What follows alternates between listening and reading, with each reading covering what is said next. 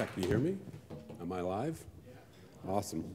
So thanks very much. I'm really glad to be here to address this conference, and we're gonna travel down some roads here. I appreciate Nav for coming out. I have some disagreements on whether we're scalable or not, but there's lots of work to be done. Very true with that.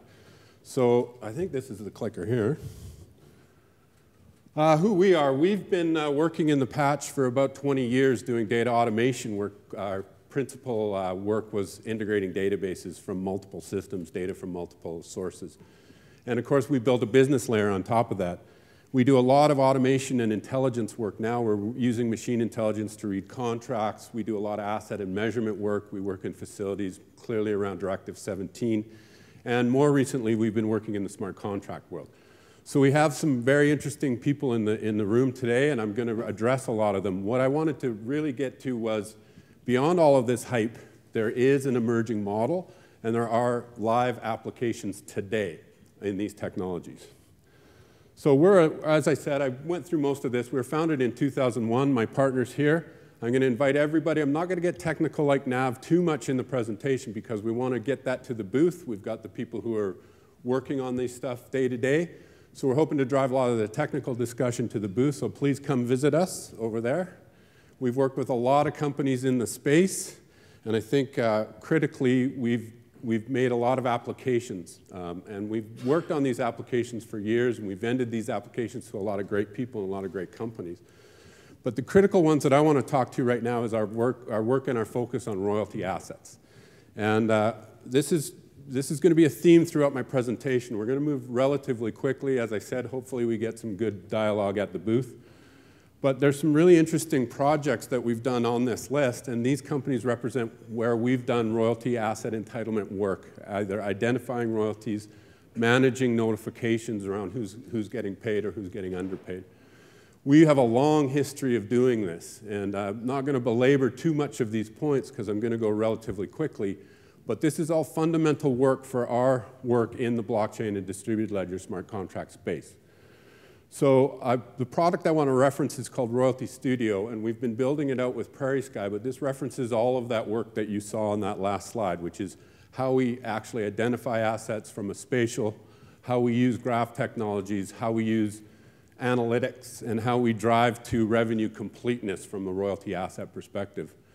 So let's talk about really the big problem. The big problem is dispute, and that IS is highlighted for a reason, which is most of the disputes that we arbit or are part of arbiting are inherent in the data flow. The data flow that we see in the subsystems, the data flow from the contract interpretation all the way through the life cycle of the data is challenged. All of us in oil and gas know that. The key parts of the challenge is that we interpret these contracts into different systems. We have different interpretations, and sometimes the land contracts or our agreements are more sophisticated than the systems that we're coding into. So we get natural-born dispute. And of course, when the IS systems and the databases that are meant to reflect our operating models are broken, then our operating models in themselves can break. So we see a solution in blockchain, and again, the AI is highlighted because, like Nav, I see this convergence coming together of machine learning, machine intelligence, and distributed ledgering, smart contracting, as a key solution point as we move forward. So when I say blockchain, I really mean smart contracts. A smart contract being a program that both parties, or all counterparties to an agreement, have agreed is a consensus point, or a trusted point, a source of data, source of calculation, basically a computer program that's shared. We also mean distributed ledgers, which is how the smart contract arbits its values and how we get those values across the network, how we get all the participants in a given contracting space aligned. So a lot of this team sport that's happening is the building of these new networks, and these distributed ledgers are the lifeblood of these new networks because they're the shared tables of data, if you will. Of course, digital assets, how are we tokenizing our assets? There's a lot of really interesting dialogue at this conference around how we're actually tokenizing, reading, measuring, recording values, and how that digitization is important. And we can't forget about cryptocurrency. There's a penchant at these conferences to not talk about Bitcoin too much because we kind of separate blockchain. To me, they're kind of one and the same in that blockchain enabled Bitcoin the same way as it enables all these other applications. And Bitcoin was probably the most important single use case of blockchain, clearly, to date. So we're involved in all those things. We fired up a blockchain lab and an AI lab a couple years ago to kind of process this stuff, but I want to talk about our blockchain lab, and I want to talk about a technology called Corda. So when we started looking at what platform to use, and we saw that ledgering was going to be an important mix for what we did in managing dispute, Corda kind of advanced forward for us because Corda is permission chain, i.e. we don't have to publicly broadcast everything. Two parties who are not party to a contract do not have to share data. Critical step for us because we don't want to have all the compute on moving all the data everywhere, which a public blockchain like Bitcoin or Ethereum does. So Corda also had a couple of other key characteristics, but for our team, what was really sexy was that we could smart contract in Java languages or JVM-based languages. And Corda gave us the ability to leverage all that Java skill that we had as well. Out of the box, a couple of really important other things like a notary node and some built-in stuff. Again, come to the booth for all that technical stuff. So energy business ledgers are coming. They're coming relatively quickly. We were at this conference in Houston in September, and little seedlings that were planted there have now turned into trees that are actually growing. So we see asset ledgering, how we keep track of all these assets, how we manage the inventories of assets, how we actually share information around those assets, and what attribute data is tied to those assets. Across the scale, we see measurement ledgers. Custody transfer points is a perfect scenario for a distributed ledger if we're sharing our measurement data because we're mandated and regulated to do so. And then in the middle, we have these transaction ledgers, things that can consume asset data and can consume measurement data and produce results. Really interesting one for us is royalties, of course, not least of which because of our history in the royalty world. So we launched a proof of concept of the royalty ledger at this conference in Houston last September, and we've continued to develop it every day. And again, go back to the booth. I'm going to say booth about 7 times. We'll see how many, hopefully more than 7 people make it. But the ledger is really the culmination of a lot of work that we've done with some really good partners in town. So I'm going to focus a bit on those partners and some pioneering because I think along with kind of demystifying the hype, we need to demystify the mystery. You know, not to be redundant, but some other things we're doing with the chain or blockchain or cryptocurrencies, we do have a mining utility. We're actually working with some providers in town, actually mining cryptocurrency directly on oil and gas assets, which has been a really interesting and valuable project. We're working on software and notification interfaces to people who want to run these mining networks and operations. And now I'm going to talk about those pioneering. So when we started work on blockchain, it was very hard to Nav's point finding co-minded people who were at the same level of, I guess, digestion that we were. The belief in the system, the belief that this was going to be an important part of the future. So I met a guy named Terry Ross at the University of Calgary about 2 years ago. And I think Terry's done a good job at putting together an institutional liaison. That's YY Chain. And I'm happy to serve on the board along with some other members. Mike Brown from ATB, I see him here. He's on the board of YY Chain. The important pioneering that happened there is we started to get engagement with multiple industry players. And if there ever was a team sport, it's blockchain. Because we really need the counterparties to all be aligned and all on the same page as we move these models forward. So fast forward for that, and then we met the Imaginea people, and Terry was really, and I've got to give a big tip of my hand to, you saw Nav's slides, they're working on some stuff. I apologize if the clean hydrocarbon ecosystem token isn't out in public, but that's my understanding of what we're working on. I want to give a big tip of the hat to Suzanne West, who actually was very formative in pioneering the Alberta Blockchain Consortium. And this is where the industrial engagement really started to happen. We saw like-minded people getting in a room for the first time. There was a lot of Bitcoin and blockchain mashups, but this was when we started to see executive-level people, business people who are clued in, and very passionate hobbyists getting together and talking about how these technologies were going to impact our industry. So big tip out for Imaginea. The University of Calgary has been amazing on this in that they have dove full bore into the pool, and all of these departments have ongoing active research projects in blockchain today. So that's been very interesting. They came from last summer just talking about it, and now they have actual courses, and they're moving forward. All of these departments are very engaged, and we're happy to be one of their industrial partners working forward on some blockchain research. Oleum Capital, I see Dave Bradley's here. They architected a very interesting first ICO, from my understanding, of production-backed ICO on an Ethereum token. Definitely a pioneering company, and very interesting mechanisms that they're still fighting. And one thing I'll say about Oleum is they clearly were early out and experienced the banking, the regulatory, the legal.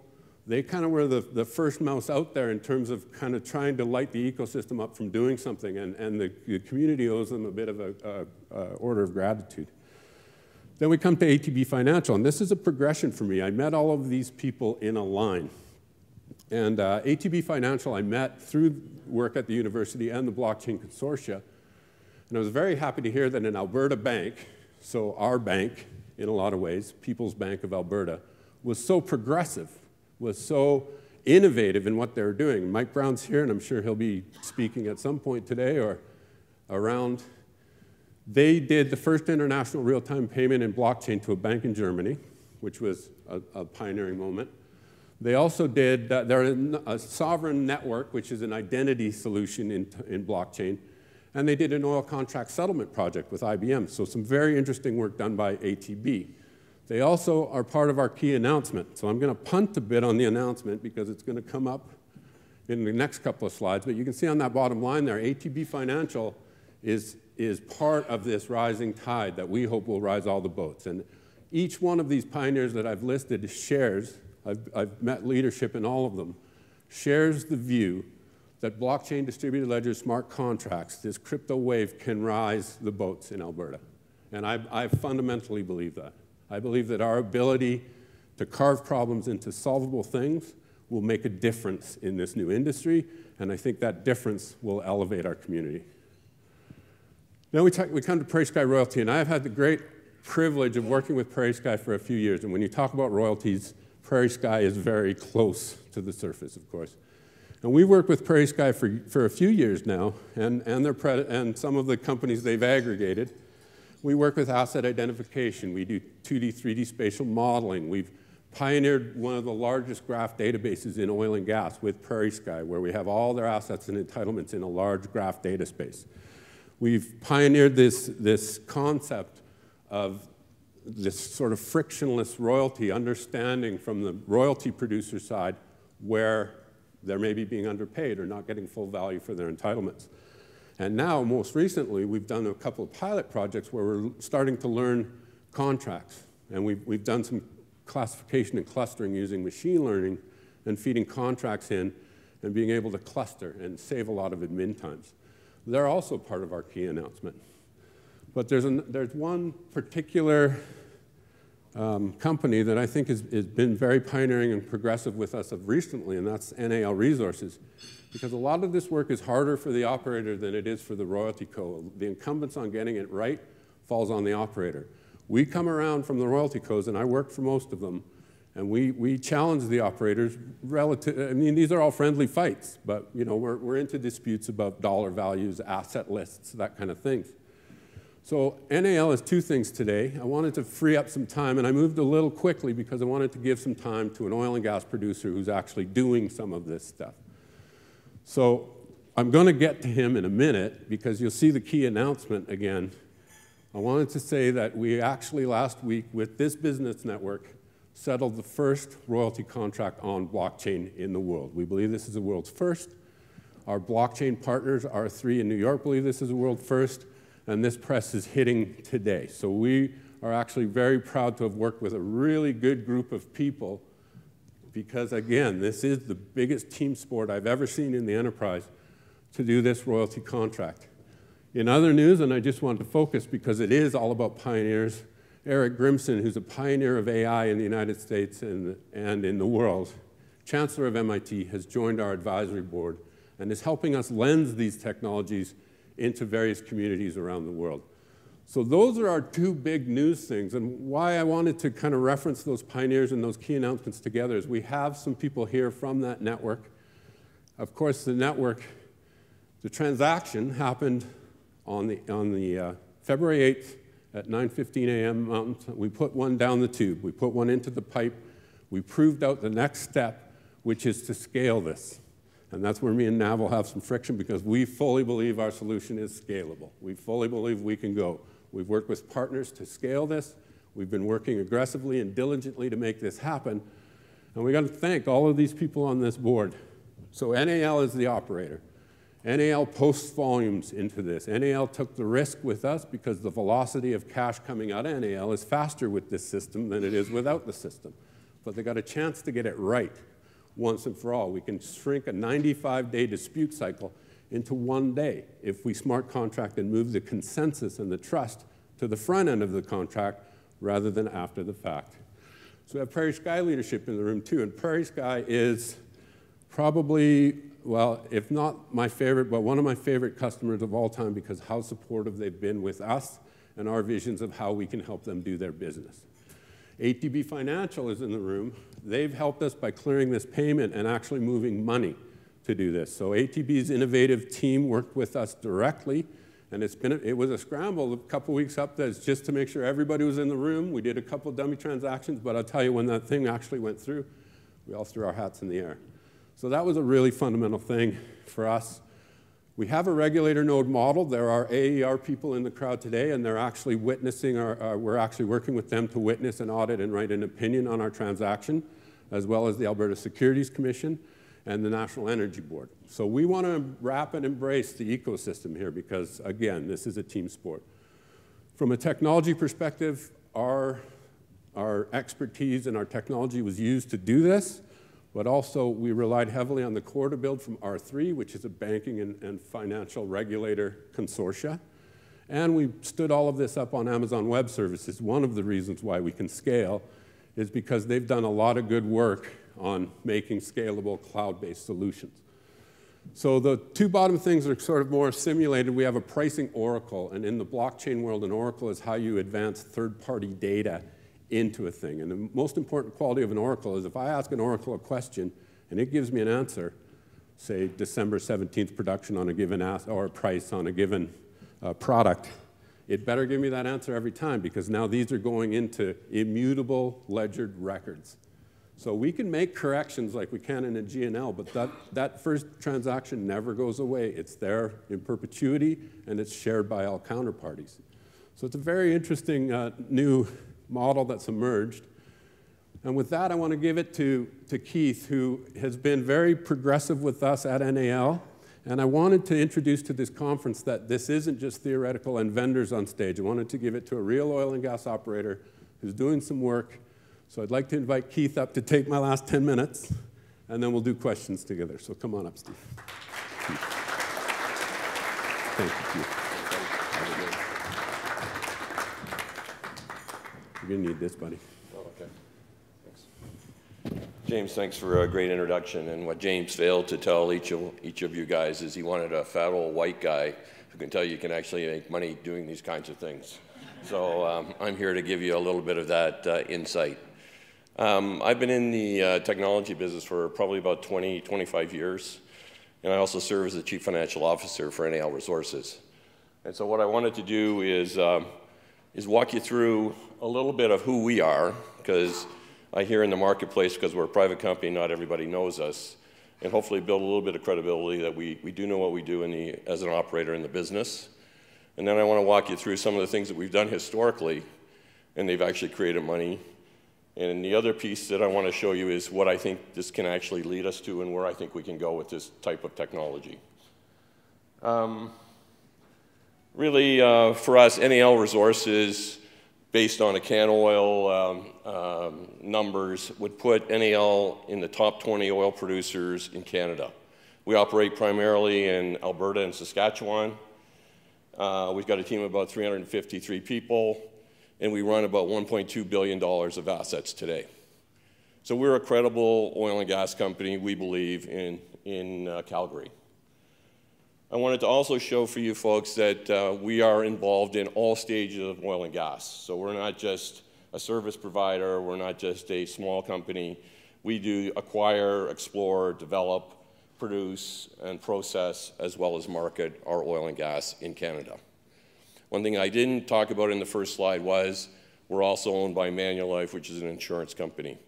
And Manulife has $1 trillion of assets under management. We're one of the companies, and they own us 100%. So if you think it's difficult to get new technology and changes in a normal company, in a small company, imagine being inside of an insurance organization and pioneering some of these technologies. We have to be pretty certain that we're going to be able to make these things work, and we have to be pretty sure that they will actually create value for us. The piece on this slide that I wanted to highlight the most is 6 years ago we came back, and this is really a strategy slide. But if you look at the bottom of the slide, you can see that technology as a strategic initiative is an imperative in our organization. And you would say to yourself, why is that so important? Well, it's important because we all know what this industry has actually done to us in the last 5 years. We've seen our prices erode, we've seen the value of our organizations go down, and we've had a tremendous amount of competition from renewables, as well as the environmental societies that are out there suggesting that we need to do better and better from an environmental perspective. And I would actually agree with them. We do a great job today, so don't take that as we're not doing a good job, but I think we can do a better job. But all of that costs money, and we have to do it cheaper, better, faster, and in a much more effective way. And we believe that this type of technology will actually allow us to do that. I wanted to talk a little bit about some of the things that we've done. So it's not just, James talking and is talking about his technology, but I've been in the industry at NAL since 2006.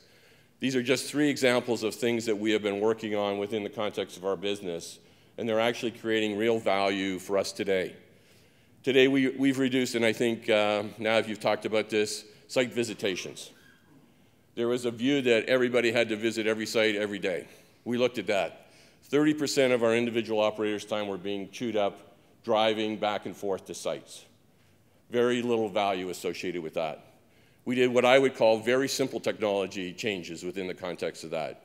Sensors, which we've talked about, Nav talked about, electronic pump-off controllers that sit on the sites, and guess what? A video camera shows me exactly what's going on the site without having to drive to it every day.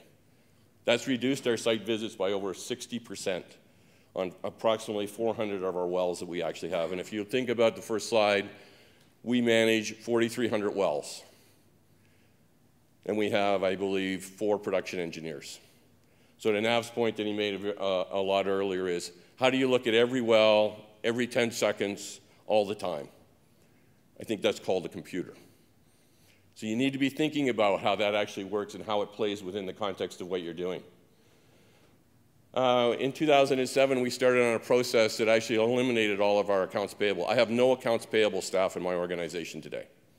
Every invoice comes in electronically, and every invoice is paid electronically. We reduced 90% of our costs associated with every individual invoice in our organization, and we have no accounts payable staff that's there today. We think that's a huge accomplishment and one that creates an enormous amount of efficiencies. And when you think about that in the context of what this could be with blockchain, it just adds more. The last part I want to talk to you about is we started the digitization process within the context of our organization almost 10 years ago. Every contract, every well file, every file that we have that is an electronic representation of something that we need to do in our organization, we've tried to digitize it. And when you think about this in the context of smart contracts, we've positioned ourselves well in order to take advantage of the smart contract and what it can actually do within the context of our organization. I'll get to kind of what's still coming, because it's not just blockchain. It's not just distributed ledger.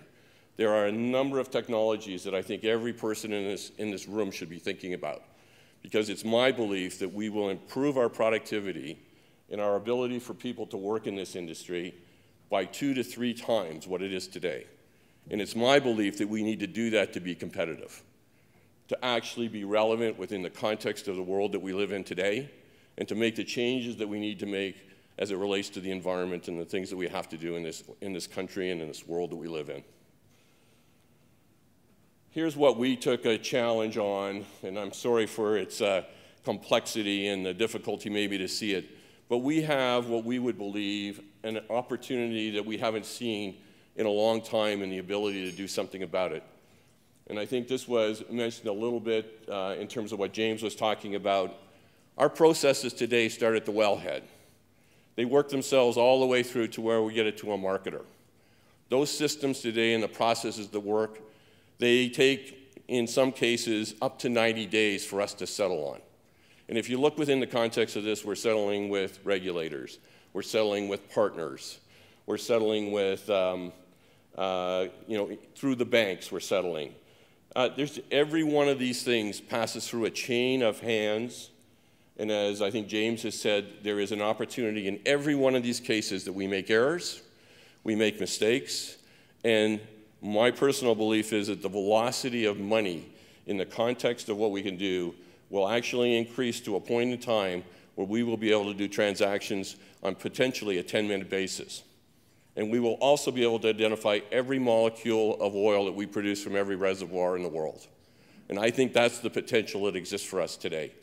And I also think it provides us with the capacity to reduce the needs of accounting, legal, all kinds of different services that we use today and won't need into the future. Let me talk to you about our business case around the royalty ledger and where I think we're being asked to go. We believe that you can eliminate between 30 to 80% of the effort associated today with the work that goes on in putting royalty payments together for our royalty partners. And as James has said before, our belief is we move this chain of actions to the front. We get confirmatory information, which is agreed by both parties, about how the calculation actually works. Because I don't think most people understand this, but 30 to 40% of the work that we do today is what we call rework, where somebody disputes it, somebody doesn't like it, somebody thinks it needs to change. This gives us the ability to move all that work to the front, not to have it disputed in terms of how the calculation physically works. The one part that still remains outstanding will be the measurement component, and we know that there are always flaws and issues associated with measurement, but those things we can change. But we have a fully immutable, auditable record that we can take forward as we go. We do 30,000 calculations on royalties within the context of our organization on a monthly basis. We do 5,500 invoices per month. We do 940 remittances, and you can see that we do them both from an EFT perspective, which is where we would prefer to go. Well, actually, where we prefer to go is even further than that, but we do them on an EFT basis, and the rest being on the checks. And we have 13 professionals on the accounting side that work 2 days a month that basically do this for us. We think we can eliminate most of that work. That's the business case for us. And just to further that, my boss asked me, can we have all our royalty payments done by the end of the year using this process? That's what he's asking us for. We did one. We proved it can work. I think, as James said, there's much to build out, and there's a lot of agreement between our partners, and we need to talk to our partners, so I'm sorry if I'm pushing my partners a little bit, but I believe there's a real opportunity here, and I don't think we want to wait around and see how it's going to, 2 or 3 more years for something to happen. We really think there's value here. Here's our belief. That's the beginning. There is so much more for us to actually take advantage of. As I think has been alluded to, we think the governments and our regulators should be thinking about this. This is a natural way to get an immutable record of everything that's done within the context of our province or all the provinces in terms of what's going on. We think our partners should be looking at this because, again, we think this takes away a lot of that in-between stuff that we're doing, all of the work where we're checking the checkers, who check the checkers, who check the checkers. It seems crazy to me. So we want to get rid of a lot of that stuff. We have projects working with our current marketers today where we're actually looking to bring back all of their data so that we can settle with our partners and with governments in a faster fashion. We believe we're very close to getting a solution associated with that. We believe on top of that, blockchain will only help us. We look at trade vendors, and I talk to you in the context of what we're currently doing with our current payable systems. We'll put blockchain on top of that. We think the settlement process will speed up. My belief is the velocity of money will continue to increase, and that will create value for every person in this room. Think of our landowners.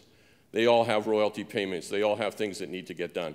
Our belief is they will start transacting with us using something like this that will allow them to actually go forward and get their money quicker, faster, cheaper, and in a much more effective way.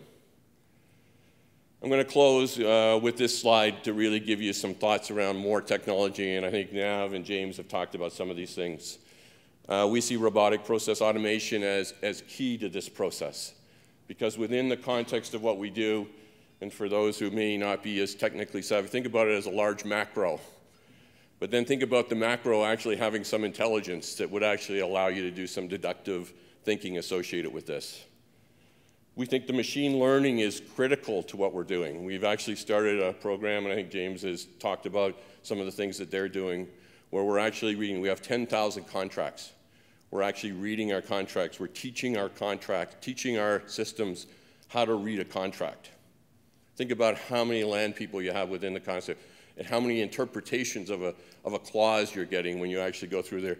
This is why you have disputes. There's lots of people with lots of interpretations. We're looking at smart contracts, to what James has said, in terms of getting an agreement about what that looks like. We're looking at artificial intelligence, about how can we make better decisions. How can we take the best of the best of the best in terms of how they think and what they would do when you look at a situation or make a determination about how to deal with something. Those are things that we're looking at today. And the last but not least is we just think that the distributed ledger and blockchain is something that is here and is here to stay. And I'll leave you with this little note. 3.5 years ago, I started looking at blockchain. And my IT manager said, "You're absolutely insane. It'll never happen in your lifetime." It's here. It's going to happen, and it will happen faster and sooner than any of you believe it can happen. And with that, I'll leave it to questions and maybe James, who's a smarter guy than I am, to answer them. Thank you. That was great. We're going to just take 2 questions in the interest of time. Go ahead. Why are we not seeing the Google, Apple, Microsoft-type corporations or major banks as part of this yet? Are there going to be standards like AGA or CSA to monitor this technology? It's really 2 questions in one. But well, I would invite further dialogue on this, but my view is that they are part of this. We've seen massive announcements from all of the large technology vendors. We've seen announcements from all of the regulators. Most of the industry groups are now moving and creating, and locally that's, I think, 15 to 20 organizations. So I think that question needs to be kind of contextualized a little bit. Why haven't we seen market-proven products? I think they're in the pipe, and I think they're coming, but we've seen all of the announcement wear on it. Some of them will be, vapor, but some of them are real active things. We see now platform-based in the AI space, in the IoT space, and in the blockchain space. We see these guys responding with platform. So I think that is happening. You got a view on that, Keith? No, I think you're absolutely right. I mean, I think you're not seeing everything that's happening above the surface. I think there will be standards that evolve through this process. I think you're seeing standards being created. I think first movers are going to have some of those advantages. But most of the players out there are involved in some way or another. We haven't talked about Corda. Corda is a group of fully, it's a big consortium of banks. They are creating a standard. And I think what you're going to see is that the software companies are also attempting to create their own standards in this context. And it's moving. It will continue to move, and it will continue to evolve. And I think Nav had a very good point at the very front of this, is that we think as an organization we can make it and it's all going to stay still for a long time. This is not a technology that's going to stand still. This is viral, and it's going to move. And these standards will get created over time. They will not be dictated at the front. And that's what's very interesting about this technology. It's a democratization of the technology and the capacity. And it's really around this trust factor that we keep talking about. In less than 30 seconds, take the next question. Well, thank you for congratulating. Let me share that congratulation with my team at Guild One. Thank you. The team at Prairie Sky, the team at NAL, and the team at ATB. I'd like to pass that congrats to all of us. The transaction costs, we're modeling that. Right now, it's a minimal type of thing, but we did stage large servers. We staged enterprise-level cloud response. So I don't have a dollars or watts. Watts, I think, is referencing the Bitcoin mining, cryptocurrency mining issue. I would suggest that that's not as relevant with Corda. The one thing I will tell you about this transaction in terms of cost savings is that we took a dispute cycle that can take 65 to 90 days, and we had to slow it down so people could see it happen and that we could verify that it happened. These things happen instantly, right? The settlement in the banks and that's still stuff we're working on because we're not settling actually directly between these. We're still a bank intermediary. But we're taking 90 days down to a day or 2 days. And the promise is to 10 minutes, as Keith said. So thank you very much for your time. Come by the booth. I'm on a panel later, and let's go from there. Thanks again, Keith.